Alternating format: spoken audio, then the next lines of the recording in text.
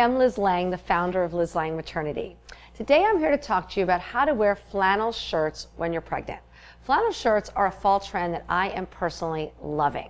They are cozy, they are warm, they just make you want to cuddle up by the fire. So definitely this is something you should be incorporating into your fall maternity fashion look. There are a lot of ways you can wear them. I love what we've done with Julianne, where she's just wearing one very simply with a pair of leggings, but you could wear it a million different ways. You can wear them unbuttoned. I love it that way, just as a jacket. Roll up the sleeves, put a tank on under it. I also love the idea of tying it. You could tie it just under your bump loosely. You could tie it in the back, as we've done in Julianne. Embrace this trend. It's going to keep you really comfortable, and it's going to keep you warm, and it's most of all going to keep you on trend this fall.